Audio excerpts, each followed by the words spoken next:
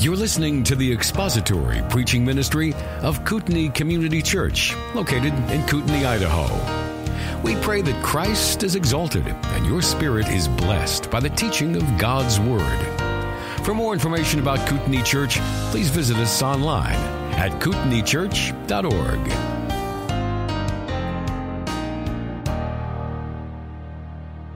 The next hero of the faith that we find in Hebrews chapter 11 is Noah. Now, personally, Noah is probably one of my favorite Old Testament characters. In fact, of all of the people that are listed in Hebrews chapter 11, I find Noah to be personally one of the most intriguing characters out of them all.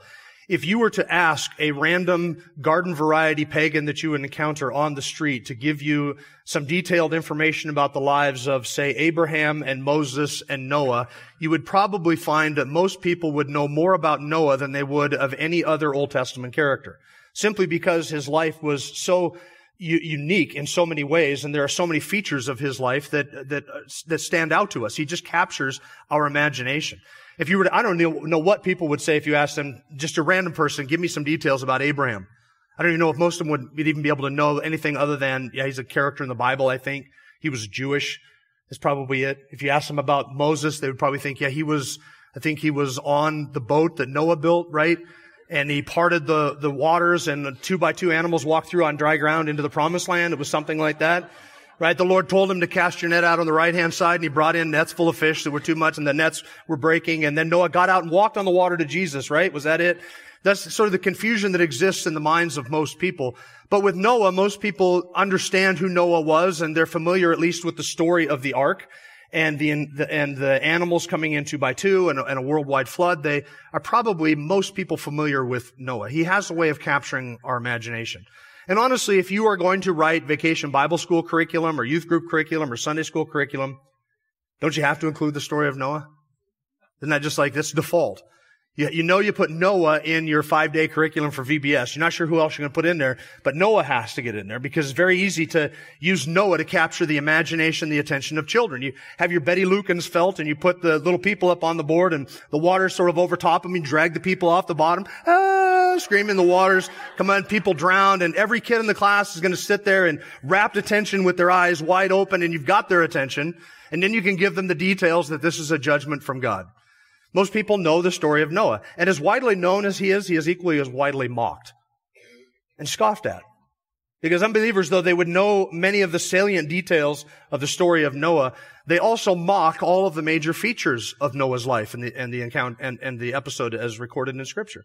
They mock the idea that there could have ever been a time in the history of the world where the waters surpassed the mountaintops. Of course, what they fail to understand is that the mountains as they exist now didn't exist in the days of Noah. The mountains that exist now are the result of tectonic plates crashing into one another at high speeds and pushing mountain ranges up out of the water. None of the mountains around us in this present world existed in Noah's day. They fail to recognize that. The idea that God would judge all people for their sin, they mock and they scoff at that. The fact that God would command Noah to build an ark and that this boat could fit all of the various kinds of animals that we have on the face of the planet, that's something that is worthy of your scoffing. And then the idea that all of creation would be wiped out, and all living creatures would be wiped out except just those ones on that boat, and that this was a worldwide flood, and that everything would be wiped out, and that stepping off of that boat would just be Noah and his immediate family, those 8 people, and that the whole world's been populated from just those 8 people. That sounds quite ridiculous, and mockers and scoffers scoff at that. And these are all the things that make Noah unique. That God commanded him to build an ark, that Noah, in faith and in reverence, built that ark, that God brought animals of every kind to that boat, and they went on to that ship, and that God sent a worldwide flood that covered all of the globe, and that everything was wiped out, all living creatures. All of those things make Noah's story unique. And then that he stepped off of that boat, and that the only people on the face of the whole planet were him and his immediate family. Noah and his wife, his 3 sons, and their wives, only 8 people on the entire globe. Be honest with yourself. Haven't there been times in your life when you thought, that wouldn't be such a bad gig? Just 8 of us. Until you realize that you can't have doctors and dentists and all the stuff that you rely upon. And you think, okay, maybe more than just 8. Maybe 50 or 60 people. Noah is a very singularly unique figure in all of the Old Testament. And do you know why scoffers mock at it? Because scoffers do not want to admit that there are judgments like that against sin. Because if there are judgments like that against sin, then that means that there was a judgment like that in the past. And if there was a judgment like that in the past, because there are judgments like that against sin in the present, then there might be a judgment like that in the future. And because they desire to deny that there can be any judgment to come, they find it much easier to do that if they can deny that there has ever been a judgment like that in the past. And so really, as 2 Peter chapter 3 described, we read here a few moments ago, really they are seeking after their own lusts and trying to satisfy their own lusts, driven by their own lusts and their sin. That is why scoffers scoff at the tale of Noah. He is our third example in Hebrews, and he follows along chronologically after the first two, Abel and Enoch. Abel was an example of one who worshiped God in faith. Enoch, an example of one who walked with God in faith. And now Noah, an example of one who works for God in faith. And it is his work of building that ark for the salvation of his family that is the focus of our writer here in Hebrews chapter 11. In contrast to Abel and Enoch, Scripture gives us a lot more detail about Noah. Abel gets most of a chapter 4 in the book of Genesis, a lot of details about him and his brother and being killed by Cain. We get some details of that. Enoch is relatively brief mention in Genesis chapter 5, but then we get to Noah and we get Genesis 6 and 7, 8 and 9, and he's even mentioned in 10. And really the passage beginning in Genesis 5 all the way through Genesis 11 and 12 traces the lineage from Adam all the way through to Abraham. That's the point of all those chapters. And so it's really this godly lineage that's being traced through the book of Genesis, particularly in Genesis chapter 5. The next hero of our faith that we are introduced to later on in Hebrews 11 is Abraham. And more attention is given to him, more details given to him in Hebrews 11, and consequently the rest of the book of Genesis after chapter 12, from 12 through the end, is really about Abraham and his immediate descendants, his children and his grandchildren. So before we jump back into Genesis to look at Noah, I want you to see in verse 7 of Hebrews 11, briefly notice the significance that the author makes of Noah there. Hebrews 11 verse 7, by faith Noah, being warned by God about things not yet seen, in reverence prepared an ark for the salvation of his household, by which he condemned the world and became an heir of the righteousness which is according to faith. There are two significant things that are written concerning Noah there. Two phrases that really describe him. First, he was warned about things not yet seen. And later on, when we come back to Hebrews chapter 11, we'll see what the author is describing there. He was warned about things not yet seen. And then his act of building the ark was done in reverence. This describes his attitude, his demeanor, the position of his heart. He did this act of obedience in reverence. And then there are three things that his faith accomplished there. Number one, he prepared an ark for the salvation of his household. And that's not spiritual salvation that is described there. It is the preservation from the judgment that was taking place at the flood. Second, he condemned the world. In other words, his act of faith in the building of the ark was itself a testimony of condemnation to the ungodly world around him. And then third, he became an heir of the righteousness which is according to faith. So his faith moved him to prepare an ark by which he condemned the world and became an heir of the righteousness which is according to faith. Those are the three things we're going to keep in mind just today as we go back to Genesis chapter 6. So turn your Bibles back to the 6th chapter of Genesis. Genesis chapter 6. And we're going to, even though we could go through Genesis 6, 7, 8, and 9, that's not the goal of this message. And I said to you several weeks ago when we started Hebrews chapter 11 that one of the challenges in preaching through this list of the heroes of the faith is how deep do we dive back into their original context, that without losing sight of Hebrews chapter 11. And I think the balance that I'm going to try and strike is to basically describe in brief detail some of that historical context as we encounter the details in Hebrew 11 without really taking sort of a mini-series on Noah from Genesis. So we're just going to be looking today at Genesis 6, even though all of the details of Noah's life would encapsulate Genesis 6 through 9. Genesis chapter 6. Let me set a little bit of the historical context. Last time we were in Genesis was back in chapter 5 when we looked at Enoch, and that, of course, was just a genealogy that traces the lineage of Adam all the way through to the time of Noah. And we notice there that it is a chronological genealogy. In other words, he gives us names of people and how long they lived and when they bore a son and how long that son lived, and then when that son bore a son, etc. The purpose of that seems to be that you and I would be able to date the events and the people's lives prior to the flood.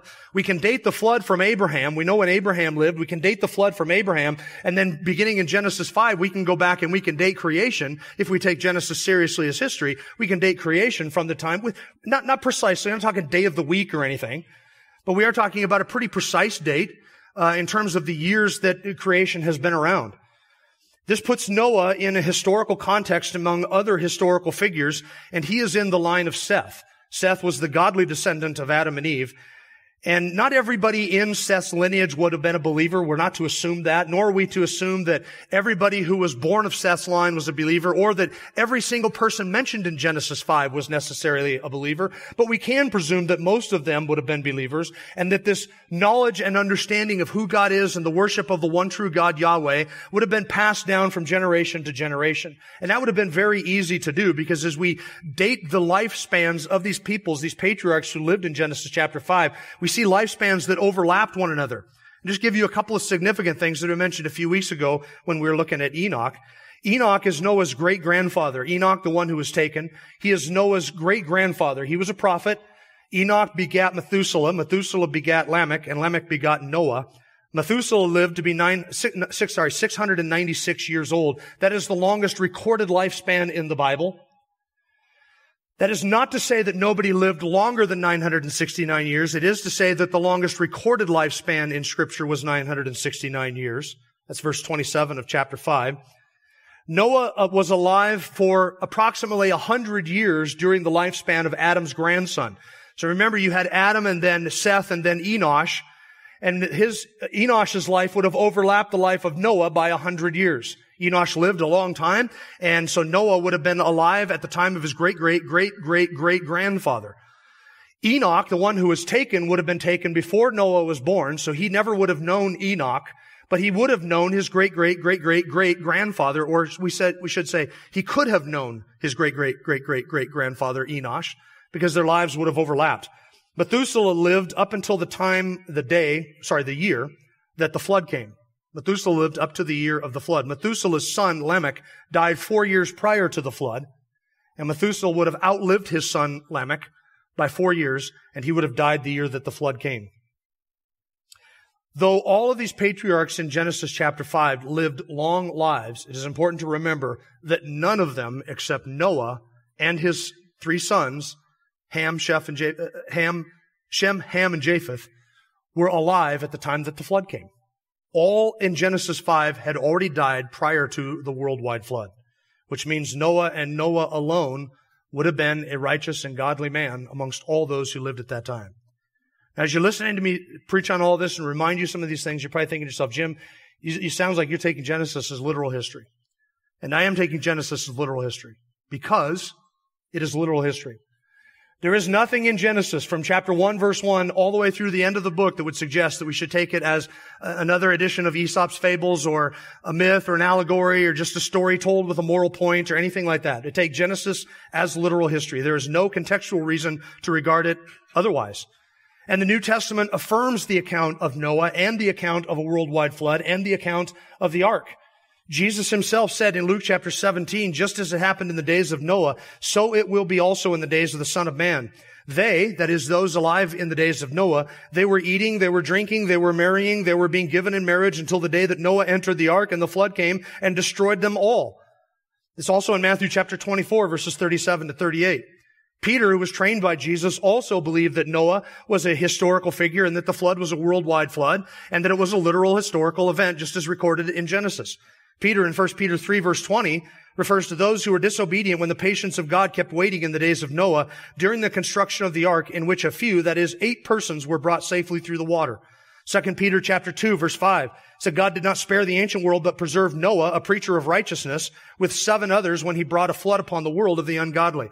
And then the passage that we read earlier, 2 Peter chapter 3 verse 6, describes the world that at that time was destroyed, being flooded with water. So Peter 3 times mentions Noah and the construction of the ark and the worldwide flood. Jesus mentioned it and said that the days of his coming will be just like the days prior to the great worldwide flood. And this world, if you look at it, bears the marks of destruction. We take Genesis as history because you and I can look around it and we see everywhere the evidence of a global catastrophe. The mountain ranges, the fossil beds, all of it is an evidence of a global catastrophe. If there had been a worldwide flood, do you know what we would expect to see everywhere we look? We would expect to see billions of dead things laid down in rock layers covered by water all over the earth. And you know what we find? Billions of dead things buried in rock layers laid down by water all over the earth. Fish fossils on top of mountain ranges. How do you get that? Only by a worldwide flood. How do you get massive oil deposits and natural gas deposits? A worldwide flood. How do you get coal beds? Worldwide flood. How do you get fossils? It's a worldwide flood. So Jesus was right, Peter was right, Moses was right. Genesis is literal, actual history. Now let's look at the cause of the flood. All of that's just an introduction to the introduction of Genesis 6. We're going to go through Genesis 6 and see how some of these things that the author of Hebrews highlights in Hebrews chapter 11, where he draws them from out of the narrative here. Genesis 6, verse 1. Now it came about when men began to multiply on the face of the land, and daughters were born to them, that the sons of God saw that the daughters of men were beautiful, and they took wives for themselves whomever they chose. Now notice verse 1 talks about men beginning to multiply on the face of the land. They're talking about a multiplication. He's talking about people here and populations increasing. And we have every reason to believe the population's increasing prior to the time of the flood, that population increase would have been substantial. We're not talking about, look, if your notion of the world before the flood is a few tribes sort of scattered around with a couple thousand people in each of these tribes that was covered by water by Noah's time, you have a wrong idea of what life was like before the flood. We have every reason to believe that there were millions, possibly probably hundreds of millions of people who were wiped out by the worldwide flood. Not a couple of tribes of people, a few hundred at a time, out in the plains of Shinar somewhere, but millions upon millions of people. You know how there could have been millions upon millions of people from creation all the way through to the flood? A couple of different things. Number one, you had expanded lifespans. Remember, you had people living to be 800, 900, 700 years old, 600 years old. That was relatively common prior to the flood. It was common prior to the flood. How many people do you think Methuselah could have fathered if he lived to be 600 and 969 years old? I mean, I fathered 4, right? And it wasn't intentional to stop at 4. I fathered 4 and I'm 50 years old. It's possible that Methuselah could have fathered 50 children. That'd be, I think, a conservative estimate. What if all of Methuselah's, and remember, all the descendants of these men are also living long lifespans. So what if Methuselah's 50 kids each had 50 kids? Methuselah would have how many grandchildren? 2,500 grandchildren? And that's just the next generation after him. And if he lives to be 969 years old, it's conceivable that some of these men that are mentioned in Genesis chapter 5 would have lived to see hundreds of thousands of their descendants, more than they could probably name or remember. It's an interesting Christmas celebration, Thanksgiving celebration. Not that they had Christmas and Thanksgiving back then, but the family gatherings, eventually there comes a point where you just stop buying presents for your grandkids. For anything. You don't recognize them. You don't remember when they were born. You're not sure of their exact lineage, right? I'm not sure whose great-great-great-great-grandson you are or how you come back to me, but if you say that I'm your grandpa, I guess. And many people had multiple wives at that time. We know from Genesis chapter 4 that Cain's son Lamech had 2 wives. Sexual immorality and promiscuity were widespread back then. So it's entirely conceivable that one man could live to see hundreds of thousands of his own descendants. The worldwide flood would have wiped out hundreds of millions of people, which means that when Noah found favor in the eyes of the Lord and only 8 people were saved, what do you think life was like in Noah's day when there were 8 righteous persons? It's a different world than you and I can possibly conceive of, isn't it? You think it's wicked today? I do. But I don't think today is, how would I say this? Without mentioning anybody in particular, I think that the sin of our day is at some point going to parallel that of Noah's day. But I think you and I, even in the wicked world in which we have, in which there is so much restraining influence, we have a hard time understanding just how wicked it would have been in Noah's day. And he goes on to mention that in the text here. First of all, we have increasing population, and then also one other thing, there would have been established civilizations in Noah's day. We know that Cain built a city, and there was metallurgy, there was music, there was flock keeping. There was always kinds of industry and commerce prior to the flood. Millions of people engaging in commerce, building cities, establishing civilizations. You see remnants of that type of pre-flood technology in the world today, in the civilizations that sprung up right after the flood. That knowledge from Noah and his sons was preserved even in the Mayan Empire and in the Egyptian Empire and others, that they built these massive buildings. This is all pre-flood knowledge and technology that would have come through Noah and his sons and been preserved and then probably reestablished really quickly after the flood. Now there is this comment in verse 2 that I want to address, and this is not the main point of the sermon, but we have to address this because it's going to raise in people's minds a question. Who are the sons of God and the daughters of men in verse 2? Who are these sons of God? There seems to be an intermarrying or a mingling here. And there are two predominant views on this passage, and I'm only going to give you, there are more than two views of this passage. I'm going to give you the two predominant ones, and I'm going to tell you which one it is that I hold to. The first one is that this refers to angels cohabiting with women, that the sons of God were angelic beings who came down and in a physical manifestation had sexual relationship with the women of that day, and that this created some sort of, some people believe, a mongrel breed of half human, half angelic beings that were the Nephilim, the giants that were alive in those days. And that because of this intermingling between angelic beings and human beings, that this polluted the entire line of Genesis chapter 5, so that Noah was the only one by that time whose lineage had not been polluted by this intermingling and intermarriage of angelic beings. They base this upon the fact that in the book of Job, chapter 38, I think it is, talks about the sons of God, and it's referring to angelic beings who shouted for joy and rejoiced at the creation of the world. And it's true that some angelic beings are described as sons of God in the Old Testament. It's also true that human beings are described as the sons of God in the Old Testament.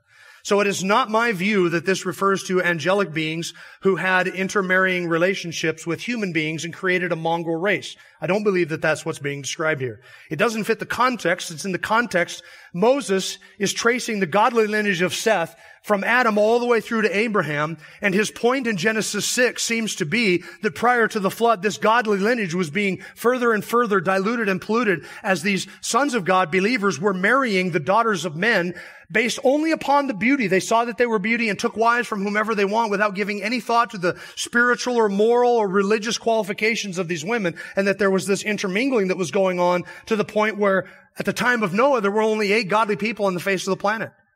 Seth's godly line had been so wiped out by the intermingling of these pagans with these believers that by the time you get to Noah, there's only 8 of them. And further, if you are a creationist and you believe that this refers to angelic beings intermingling and marrying with human beings, I want to challenge you with something. I think that this underlines your creationist dogma that everything in creation was created to reproduce after its own kind. Angels do not have physical bodies. And they do not have DNA capable of reproducing with human DNA. There's nothing in Scripture that suggests that they can.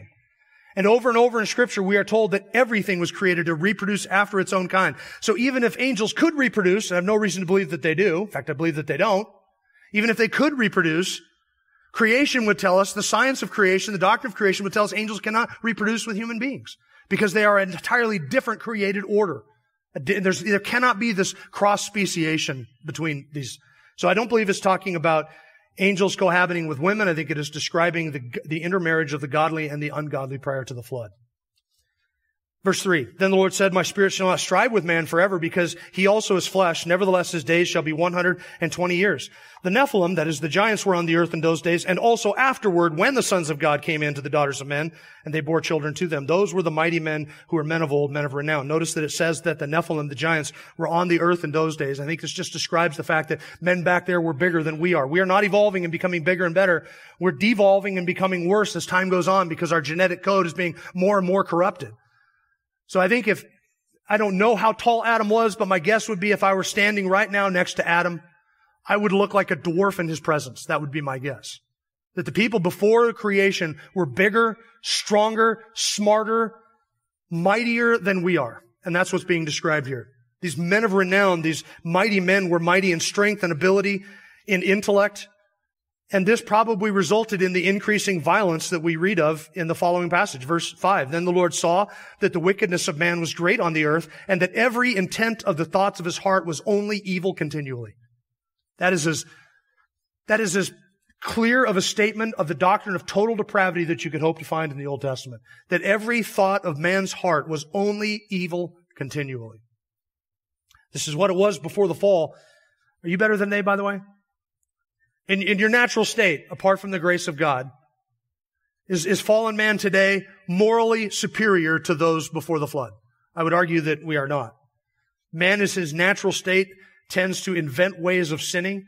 All of our technology today just makes sinning more convenient. It makes it easier. It makes more readily available. It makes it more secret. That's all that our technology has done. It has not done anything to change the human heart.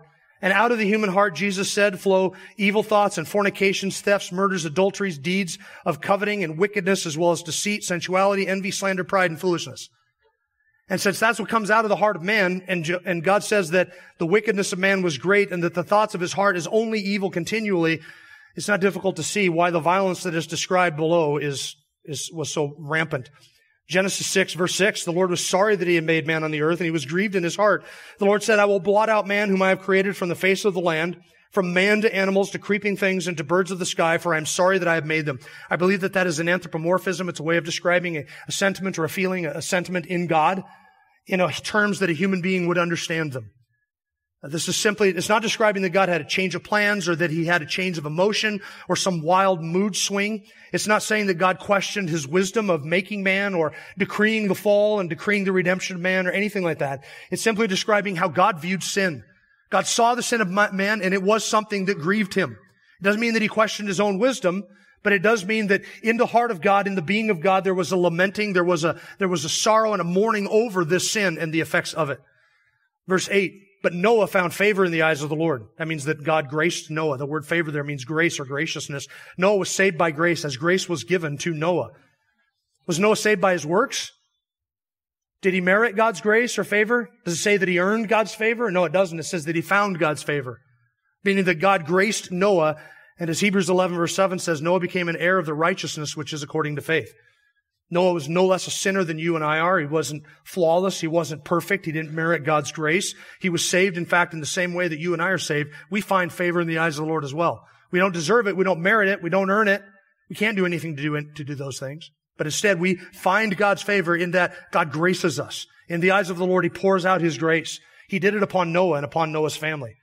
Verse 9, these are the records of the generations of Noah. Noah was a righteous man, blameless in his time. Noah walked with God. Noah became the father of 3 sons, Shem, Ham, and Japheth. Notice those 3 descriptions of Noah in verse 9. He was a righteous man, blameless in his time, and he walked with God. A righteous man, blameless in his time, and he walked with God. That's our outline for this morning. So that was the introduction. Before was the introduction to the introduction.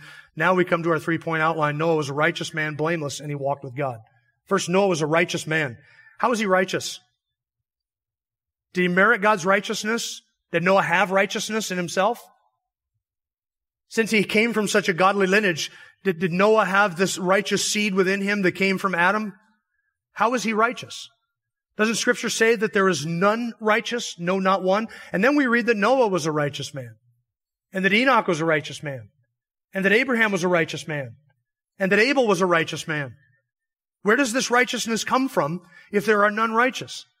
In Romans, when it says that there are none righteous, no, not one, it is describing the righteousness that you and I have in and of ourselves as we are before God in a fallen state. We have no righteousness, nothing to commend us before God if we were to stand before him. So when we read in Scripture that somebody was righteous or had righteousness, for instance, Noah, that he was a righteous man, the way that we are to understand that is that God gave to Noah a righteousness which he did not have, a righteousness which his on the basis of faith. That's why Hebrews says he became an heir of the righteousness which is according to faith. Not a righteousness that he inherited from his godly lineage, not a righteousness that he earned or merited, but a righteousness that is his on the basis of faith. Therefore, we could conclude that Noah was a righteous man because God graced him and Noah believed God. And just as we find with Abraham, it was credited to him as righteousness. Noah's righteousness is the same righteousness that you and I have before God. It describes our standing before God, that we are in the eyes of God not guilty of our sin or our transgressions, even though we are sinners and we are deserving of God's wrath. Those sins are not imputed or credited to us, and God does not deal with us according to our sins. Instead, for those of us who are in Jesus Christ, God deals with us according to the righteousness of his Son, which is credited to our account on the basis of faith. So what was Noah's righteousness? It was the righteousness of Christ. You and I can understand that all the way through the Old Testament, everyone who is said to have been righteous had imputed to them the perfect life and perfect righteousness of Jesus Christ. How is it credited to them? On the same basis that it is credited to us, on the basis of faith. Abraham believed God and it was credited to him as righteousness. Noah believed God and it was credited to him as righteousness. Enoch believed God and it was credited to him as righteousness. He had the same righteousness that you and I enjoy. Because no sinner has any other kind of righteousness other than the righteousness of Jesus Christ. God sees us as righteous. So in the text, when it says that Noah was righteous, it's describing his standing before God. How did God deal with Noah? How did he view Noah and treat Noah? He treated him as righteous because in God's sight, Noah was righteous on the basis of faith. And the righteousness that he had was not Noah's righteousness. It was the righteousness of Christ. That's his standing before God. He was righteous. Second, he was blameless. See, these 3 points are going by quicker than you thought. He was blameless in his time. That's what the passage says in Genesis chapter 6, verse 9. Noah was a righteous man, blameless in his time. The word blameless there would describe not his standing before God. That's righteous. Blamelessness would be his standing before other men, how other men viewed him. He was blameless in his time. Look at the world around Noah, and he stood out. He was blameless. Compared to all the people around him, there was something that marked Noah, that marked him as blameless. Does this mean he was sinless? Does it mean he was perfect? Does it mean that in himself he was morally upright? What does it mean to be blameless? Blamelessness does not mean sinlessness, nor does it mean perfection. It could have that idea if that's the meaning that you wanted to sort of pack into that word, but somebody can be blameless without being morally perfect or without being sinless. Job was described as a blameless man. There was a man in the land of Uz whose name was Job, and that man was blameless, upright, fearing God and turning away from evil. That describes Job, upright, fearing God, turning away from evil. That's what blamelessness is. Is it moral and sinless perfection? No, it's not. Is it being without sin and without guilt? No, it is not. It means that he was blameless. Deuteronomy 18:13, the Israelites were commanded to be blameless. You shall be blameless before the Lord your God. Philippians 1:10 says we are to do all things so that we may approve the things that are excellent in order to be sincere and blameless until the day of Christ Jesus. Philippians 2:15, you will prove yourselves to be blameless and innocent, children of God above reproach in the midst of a crooked and perverse generation, among whom you appear as lights in the world. That sounds almost like a description of Noah, doesn't it? A blameless man in the midst of a wicked, crooked, and perverse generation, among whom you appear as lights in the world. We're commanded to be blameless. Psalm 119, verse 1, how blessed are those whose way is blameless, who walk in the law of the Lord. What does blamelessness mean? Sinlessness? No. It means that your life is not marked by scandal or reproach. That's the idea. Doesn't mean that you're sinlessly perfect, but it means in the eyes of people that you're not marked by a glaring sin. Either privately or publicly, what characterizes your life is not a blameworthy quality or action that constantly marks you as an individual. You're marked by a lack of scandal, a lack of reproach. You're blameless in the eyes of people. Yes, they would look at you and say, yeah, he's a sinner. She's a sinner just like everybody else. But in terms of the world around us, this person is a very blameless person. There's really nothing that I can point to in this man or woman's life that marks him as being reproachful or scandalous. That's what it is. Blamelessness in this world, perfection in this world is unattainable. Sinlessness in this world is unattainable, but blamelessness is not. In fact, it's something we should strive for. It's something we should all strive for. To have our lives marked by a blamelessness. And third, he walked with God. And this helps us understand how it is that he was blameless. He walked with God. We heard that description about someone else, didn't we? In Genesis, who was it? It was Enoch. He walked with God. Now, if you thought that the secret to being taken up out of this world was that you walked with God, Noah walked with God, and he went through a judgment. So, God's purposes for Enoch in walking with him was that God took him. God had a different purpose for Noah. So walking with God is no guarantee that you will not suffer through or go through some sort of a judgment in this world. It does mean that your soul is preserved, and it does mean that God is pleased with you. But you see God's sovereign hand, his purposes for these two different men accomplished in two different ways. Now you and I would contend, can have all of these three things characterize us. We can be righteous, imputed righteousness by faith in Christ and Christ alone. We can be blameless in the times in which we live, and we can walk with God. We can follow Noah's example.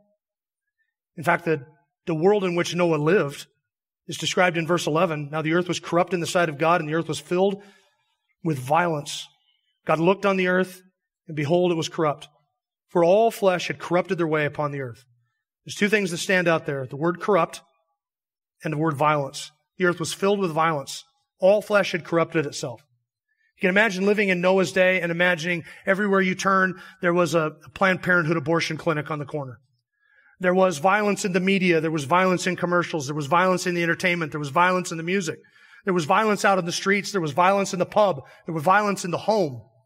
How were they capable of such violence? Because these were mighty men of renown, strong men.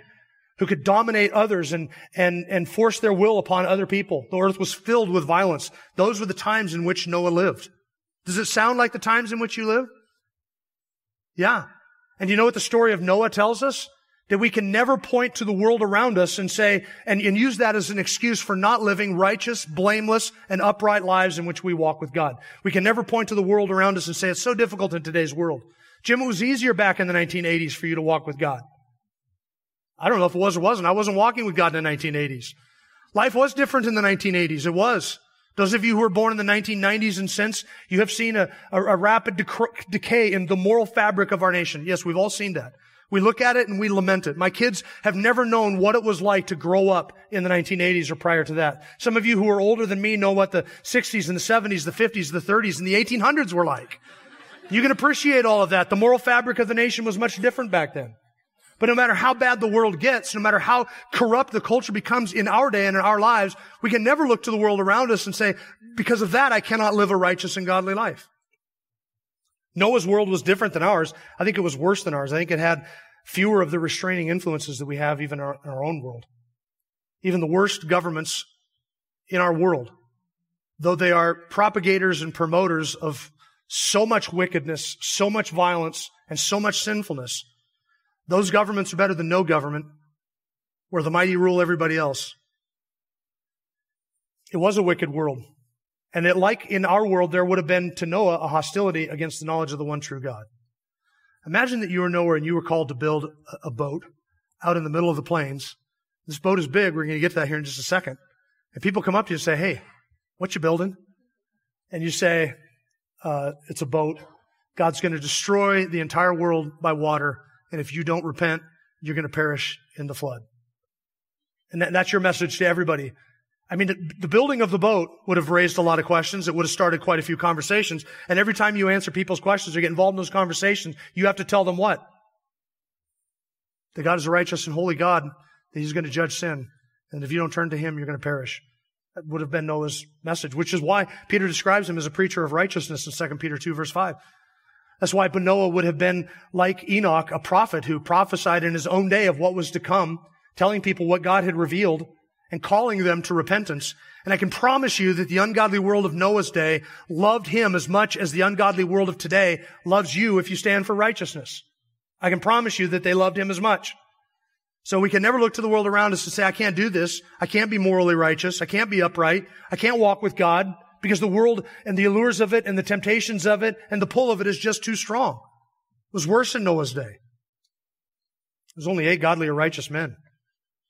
Genesis chapter 6, verse 13. Then God said to Noah, the end of all flesh has come before me, for the earth is filled with violence because of them. And behold, I am about to destroy them with the earth. Make for yourself an ark of gopher wood, and you shall make the ark with rooms, and shall cover it inside and out with pitch.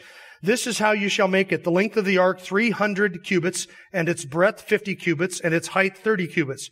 You shall make a window for the ark, and finish it to a cubit from the top, and set the door of the ark in the side of it. You shall make it with lower, second, and third decks. Behold, I, even I, am bringing the flood of water upon the earth to destroy all flesh in which is the breath of life from under heaven. Everything that is on the earth shall perish. I just want you to notice that the cause of the flood was God Himself. God Himself delights in justice. And there are times when God pours out His justice upon the wicked, and that this is His will, it is His doing, and we don't have to apologize for God when He judges the wicked. We don't have to try and appear nicer than God and somehow make apologies that, yes, this destruction has happened. God would never do a thing like that. God wiped out hundreds of millions of people in a worldwide flood. Sometimes God judges sin, and that is the lesson of the worldwide flood. Verse 18, I'll establish my covenant with you, and you shall enter the ark, you and your sons and your wife, and your sons' wives with you. And of every living thing of all flesh, you shall bring 2 of every kind into the ark to keep them alive with you. They shall be male and female, of the birds after their kind, and of the animals after their kind, of every creeping thing on the ground after its kind. 2 of every kind will come to you to keep them alive. As for you, take for yourself some of all food which is edible, and gather it to yourself, and it shall be food for you and for them. Notice the size of the ark is mentioned in verse 15. It was 300 cubits long, 50 cubits wide, and 30 cubits tall. A cubit was roughly 18 inches. There were different cultures that measured cubits in different ways. ranging between just under 18 inches to just over 20 inches. But basically we could say it was 18 inches long, which means that the ship that Noah built was 450 feet long, 75 feet wide, and 45 feet tall. That's big. A football field, remember, is 360 feet long. So this is 1.5 football fields long. To put it in the context of this room, this room is 75 feet by 75 feet. So the ark would have been as wide as this room and roughly 3.5 times as long as our building, which is 125 feet long. And it would have been roughly the same height as this building is from the peak outside all the way down to the ground. So that's some room, isn't it? In fact, one of the things that scoffers bring up is it would have been impossible for Noah ever to get all those animals on board the ark. Well, it was that much room, 3.5 times the length of our building, not the sanctuary, but the entire building, 3.5 times that length, about as wide as this sanctuary, and as tall as this building with 3 decks. So you're talking about 3 times that square footage on board the ark. And in fact, Noah would not have had to take 2 of every species or every different breed of animal on the ark, but only 2 of every created kind, which means that he would not have had to take Weimarizers and Schnauzers and Bulldogs and Poodles, and who would want to preserve Poodles anyway? He wouldn't have had to take all of that. He just had to take 2 of the dog kind, and 2 of the cat kind, and 2 of the horse kind. In fact, Noah, by modern estimates, would have been able to house less than 7,000 animals on board the ark, and that's more than enough room for all the animals, which averaged in size from a sheep or lower or smaller on board the ark. He could have done that. That's not unfeasible. Wouldn't have been impossible. And Noah wasn't the one responsible to go out into the wilderness and capture these animals. God brought the animals to him and loaded them onto the ark, because God was involved not just in the destruction of the world, but in the preservation of Noah and all those created kinds. Another objection that people raise is that Noah could never have built a ship that big. It's too big. He couldn't have built that. One guy? It wasn't one guy. It was 3 guys, or 4 guys. Noah and his 3 sons and their wives. How do you know Noah wasn't a shipbuilder? By occupation. Do you know that? Now the scoffer would say, you don't know that he was a shipbuilder. That's right, but you don't know that he wasn't. In fact, he built this ship. How many ships do you have to build before you're a shipbuilder? He built this ship. I have no reason to believe that God, having told Noah this instruction and given him this task, would not have provided all of the means, all of the skill, and all of the people necessary to build exactly what it is that God called him to build. What Noah saw and what Noah did and what Noah lived through was absolutely unprecedented in the history of the world. And yet look at verse 22. Thus Noah did according to all that God had commanded him. So he did. I love that phrase. So he did. His obedience to the command of God was the evidence of his faith. This is what we saw with Abel, right? Abel came and brought the sacrifice, which was the evidence of his faith. Abel's faith was evident in the sacrifice that he brought because he was obedient to God. That was the evidence of his faith. Noah's obedience to God itself was the evidence of his faith. His obedience is the proof of his faith. And if he had not believed what God had said, Noah would never have built that boat. If he had said, I don't really think God's that kind of a God. I think God's a loving God. He's not going to judge the whole world. I mean, after all, we've never seen the fountains of the deep break up and water cover the entire planet and a total wiping out of hundreds of millions of people. God wouldn't do something like that. I've never seen that before. It seems highly unlikely that this would actually happen. If Noah had reasoned in any of those ways and doubted what God said to him, he would have been destroyed. But Noah believed God and he obeyed. In reverence, he prepared an ark for the salvation of his household, Hebrews 11:7 says. He believed God regarding the salvation of his soul, and he believed God regarding the condemnation and the damnation of the entire world. And since he believed God for the salvation of his own soul, then when God said, I'm going to judge the world, Noah would say what? I believe what God has said he's going to do, and I will act accordingly. Faith is the assurance of things hoped for and the conviction of things not seen. Remember, Noah, having been warned ahead of things not seen, he had not seen anything like what he was told was about to happen. He was warned of it. And Noah, this is what faith is. It is the conviction of things not seen. Noah was convinced that though he had never seen anything like this, and nobody had ever seen anything like this, that if God says it was going to be so, then it must be so. And so Noah, in faith, built an ark for the preserving of his family because he was convinced of what he had not yet seen. That's what faith is. That's what biblical faith is. We are convinced of things we have not yet seen. I am convinced that Jesus Christ is coming back to judge this world, and that the present world being kept reserved by the Word of God is being kept for a fiery judgment. I'm convinced of that. I am convinced likewise that by virtue of the bodily death and resurrection of the Lord Jesus Christ, that I can have righteousness imputed to me. This is something that I have never seen, but I am convinced that it is true. Faith is the assurance of things hoped for and the conviction of things that we have never seen. You and I live in times that are very similar to Noah's times. A wicked world surrounded by unbelievers who mock and scoff the things of God. It is a sinful world. It is not getting better. It is getting worse morally in every way. That is not likely to change anytime soon. And you and I need to be prepared to live godly lives like Noah in the midst of a world that is very much increasing in just the same way that Noah's world was increasing in wickedness, violence, and ungodliness. We must believe and take God at His word when He says that He will judge the world and that everything around us is not going to perish in some natural flooding because of global warming and carbon footprints. I can tell you how all of this is going to wrap up. I know how it's going to end. Christ is going to return, and when it is time for Him to conclude His earthly kingdom and wrap up this entire creation, everything is going to be consumed and melted with a fervent heat. It's all going to burn. And you and I have to be convinced that that is true. Have we ever seen anything like that happen before? Nope. We're just like Noah. But we can be utterly convinced of things that we have never seen. That these things will happen. And in the midst of that, in preparation for that, and I hope it's sooner rather than later, we can be preachers and representatives of righteousness. We can be righteous by faith, blameless in our time, and walk with God. That is what God calls us to do. Noah's a perfect example of that. Thank you for listening to the latest podcast from Kootenai Church. If you'd like to learn more about Kootenai Church or to donate to our church ministry, you can do so online by visiting kootenaichurch.org. We hope you enjoyed this podcast and pray you'll join us again next time. Once again, thank you for listening.